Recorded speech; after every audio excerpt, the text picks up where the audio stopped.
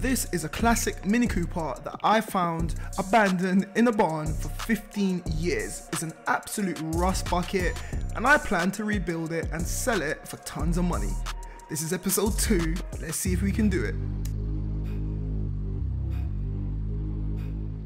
Hello guys, welcome back to the channel and welcome back to an episode that I'm hoping that is going to end where it's starting, with me sat in this classic little Mini, but this time driving around. If you haven't seen episode 1, go check out episode 1, but in that episode I showed you around this car and we done quite a lot of work and we managed to get this car that's been sat for over 15 years to run. Have a listen to this.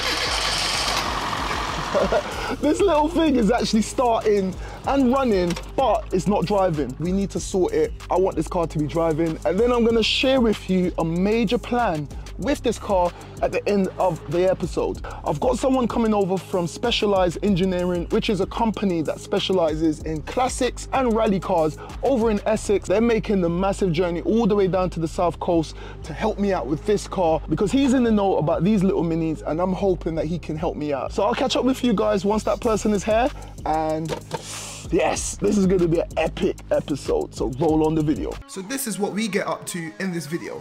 Lots of work. Oh yeah, you can see it's rusted. Yeah. Let's see! I can't even get out. Oh, there it is. Hey Steve, give me a hand, mate. So guys, we got a big problem and I don't even know where to start, so that's why I'm calling in the big guns. Alright, so guys, I've got Tom from Specialized Engineering here over in Essex. Good morning. Tom, you've been hearing me talking about this car on social media and you said you can come down and give me a hand. Yeah, yeah. We've got a stuck clutch, but what else have you found?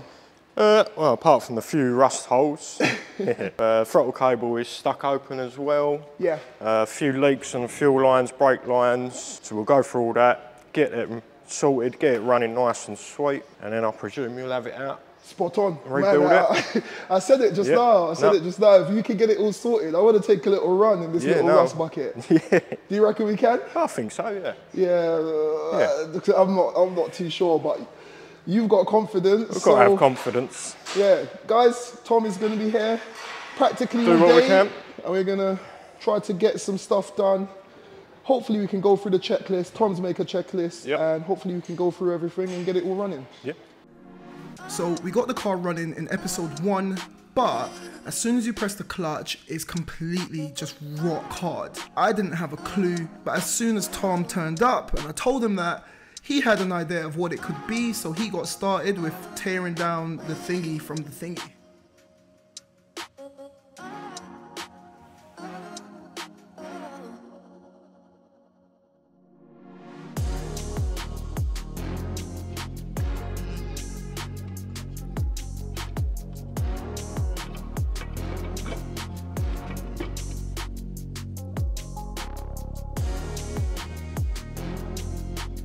Yeah, we've got it, covers off, and it's the seized shaft.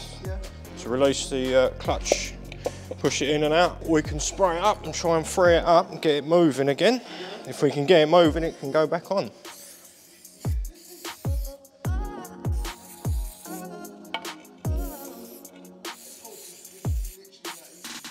Yeah. So guys, so it's been about 2 hours and this gentleman here has had a lot of work to do. Tell me what you found out. Right, what we found is the whole clutch assembly was seized solid. Shaft into there, the linkage into the shaft was all seized solid in there. Yeah. So all we've got to do really is just clean it all up, reassemble it all.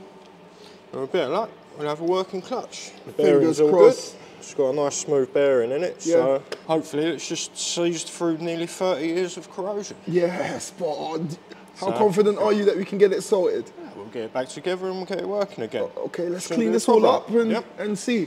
Guys, we had to use fire, penetrating fluid, all the tools. A little beating stick right there, and some brute force, but you've got it out. Got it there in the end. Yeah, we got it out in the end, so happy days. Before we move on, have a look at the clutch. The clutch actually looks pretty good. What do you make of the clutch? It's a decent clutch, For the age of the car and how long it's been sat.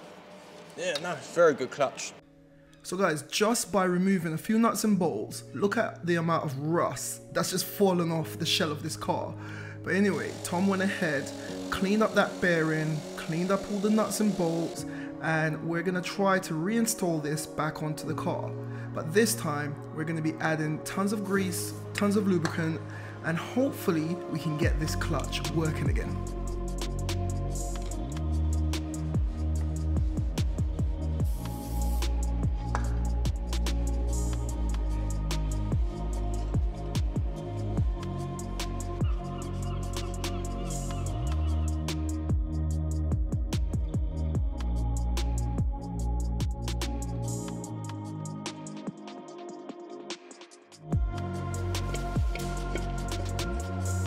Is that what it's meant to be doing the first time, yeah? That was completely solid.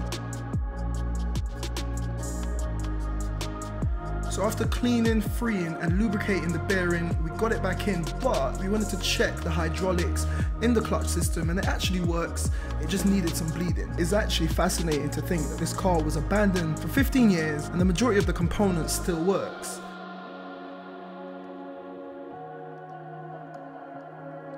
Go on, Steve, what's your best memory in the Mini? Best memory? I couldn't possibly tell you. You couldn't tell me, you don't want to tell me. My first car though. Yeah? You know what? This has been parked outside, right? And Tom as well. Everyone who sees it, they always say, yeah, it's first car, I used to drive in this car, learned to drive in this car.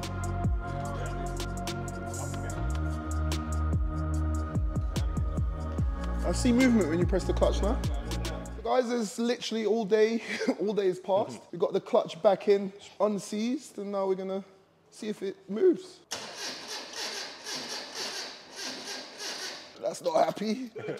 Take two, had a flat battery. Okay, we got life now. Needs more adjustment. Huh? Needs more adjustment. It's not going in enough to engage yet. Okay. Why you just sat there, man? Down. Up, down. Nah, I need some more room. I can't wait to drive this Mini. Imagine you're gonna see big old me in a little Mini.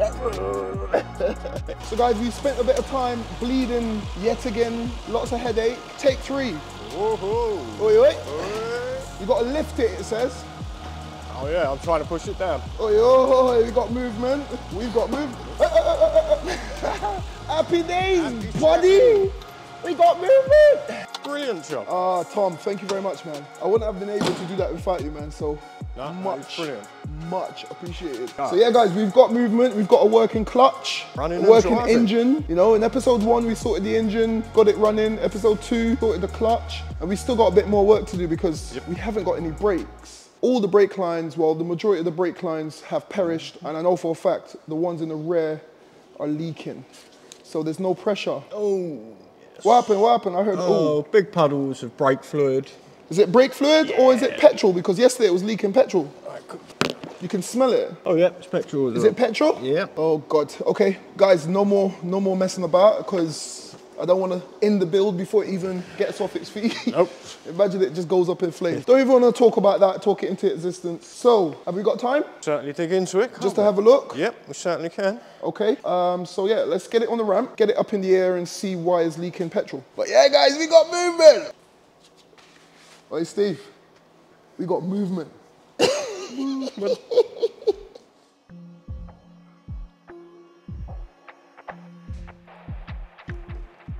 It's bleeding from the tank. The feed pipe from the tank. Oh yeah, you can see it's rusted. Yeah, it's had a new tank in it at some point, so that's probably got disturbed and split when they've changed the tank over. Well, I took the tank out yesterday. Did you? Yeah, at the top. So it just connects with some rubber hoses at the top, so I never messed about with none of this. Down there. How full up is it? Full up. The handbrakes are solid as well, so look, I can see it's probably the rear drums. Yeah. Probably seized solid as well. It'll be seized on the corners, on the hinges here. Up there it'll be seized. Yeah? Yeah, more than likely. For the rear, is that the rear suspension? That's the handbrake cable. Ah, okay. Where it loops around and pulls onto the mechanism here. Yeah. At the moment it's pulled tight because there's nothing in the spring. Same with that side's not even connected. Blood it up, look. Yeah. Gone. It's not in a good way, is it? No, but it's nothing that isn't easily fixed. Yeah, that's the way I look at it. Some people look at this and say it's a pile of crap. For me, I'm like, yep, can't wait to get to fix it. This is is where people should learn on things like this. Yeah. You hear that, guys? People should learn on things like this. Yeah. Get the basics. If you're doing an apprenticeship, this is where you start. So you just have a look, mate. Whatever you see that needs changing, hopefully we can get the brakes working. So we're making great progress, spirits are high, but just the deeper we dig into this thing, the worse it gets. Like, just have a look at the rear end. It's a mess. What did I do? Like, what have I gotten myself into? But it is what it is, and we keep it moving. So the plan is to strip down all of these damaged fuel lines. We need to figure out why it's leaking, fix the problem, and hopefully we can get the car running and driving.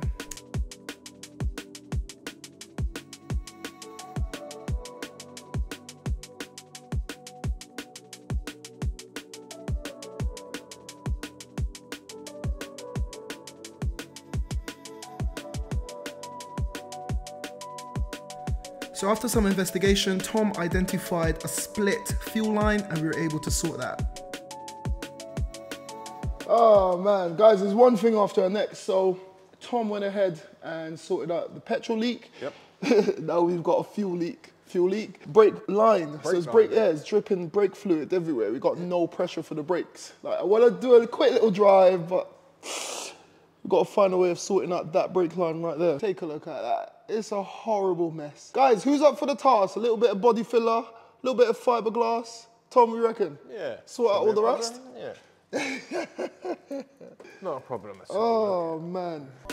So it's literally 2 steps forward and 10 back. As soon as we fix one broken line, another one springs. The brake lines are completely shot. We're just going through it one by one. So guys, anyone watching and thinking, what are you doing, is literally just a temporary fix. So like, I've got a little bit of brakes to move this little Mini in and out of the garage. I just wanted to put that out there because I know the comments are going to be going nuts. Steve, look at him, what is he doing? So after an entire day of hard graft, it's finally time to see if this thing actually moves. Let's see, come on. Yeah, man. I did say at the end of the video, I want to be driving the little Mini, and it looks like that's happening. Come on, Steve, untether me. So guys, we got the little Mini driving, if only literally a few yards, but that's the risk that I want to take. I'm not going to take any more risks because we haven't got the brakes working and the spring for, what is it? The spring for the... throttle body. Throttle body, yeah. I knew that. The spring for the throttle body has snapped. I want to give a massive thank you to Tom from Specialized Engineering. Man, where can they find you? Shut up! Oi! We're trying to record a YouTube video here. Go on, Tom. Catch us on Instagram, specialized.engineering. Yep. Or our YouTube channel, which isn't very good at the minute. So Instagram's the one, head over there. And what kind of stuff do you do? Because your Instagram looks amazing, man. Classics, mainly the classics. We leave the modern stuff to the likes of yourselves. So anything like this, old school, carburetors, good old fashioned mechanical, anything like that. Yeah, you definitely know your stuff, man. So yeah, I appreciate you coming down. Not a problem. I appreciate all the help and the hard work that you've done today. Like literally, gloves, look at yourself. That's me. Look at me. That's me when I leave the garage. It's all about just hard graft, hard work. You don't look nice, you ain't had a day's work. And I definitely would have been able to get that clutch fixed without you today. So we've got major plans for this build. You've seen the plans. I've seen the build. It looks good. It will be good. Yeah. Once this is out and into a bit of more of a solid shell. Yeah, Tom's just giving it away. So I'm going to show you the plan. I know that this is a piece of crap, but all along, if you guys remember in all of my videos, 1 minute Tom. Yeah. I told you, I got bills to pay, brother. It's going to be sick. Look up there. That is a brand new, fully repaired, fully treated shell. And everything from that car is going to go into this shell. And this car is going to be a classic once again. I told you guys I'm going to show you the little secret plan at the end of the video. And we've made it to the end of the video. You've seen the secret plan. Tell me what you think. But this little bad boy is running. We still got a lot of more work to do. So make sure you're subscribed. Make sure you press the like button if you enjoyed this episode. And don't forget to go check out Tom at specialized.engineering on Instagram. And give him a message if you've got any work on classic cars. But I've seen some modern stuff, man. You were saying... Yeah, we do modern as well. What's the engine rebuilds? If you said you rebuilt a seized engine. I get a lot of comments about seized engines. Daimler V8. Yeah. Hemi V8, that's with seized. We're rebuilding that currently at the minute. Yep. I've just done a top-end rebuild on my Mark 1 Audi TT. Yep. All new valve stem, oil seals, Yep. timing, head gasket. On. So if someone has a timing chain issue, they can come to you? Yep, come to us, we can sort that out. Spot Not on. a problem. The main man, the living legend, Steve, thank you for your help today. Steve was working on this and he was doing a few bits on some other builds that we've got. So yeah, stay tuned for all of that, and this is where we're gonna wrap up this video. Thank you for watching. If you enjoyed that, why don't you check out one of my previous videos on the left? There's plenty in the playlist. And if you want to know more about the Salvage game, why don't you become a member of Salvage Nation, and I'll be there to guide you along the way. And don't forget, you can follow me on Facebook, TikTok and Instagram if you want to get an inside scoop before YouTube.